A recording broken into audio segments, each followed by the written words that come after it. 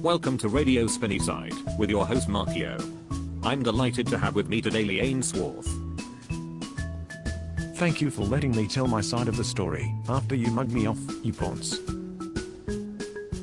This is your chance to explain, Lee. What are we addressing first, the pissing in the laundry basket, or your penny pinching ways?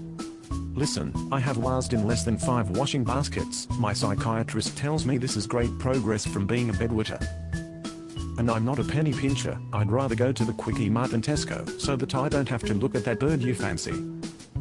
She has the body of a boy and a face like a bucket of smashed crabs, yet she is still out of your league, you smarmy tosspot.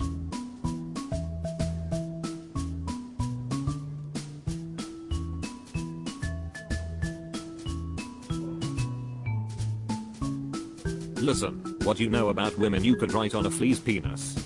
Have you got anything else to say? Yes. Thank you everybody who contributed to my presence, you're all very kind. They'll be up on eBay later. Lol lol lol lol lol.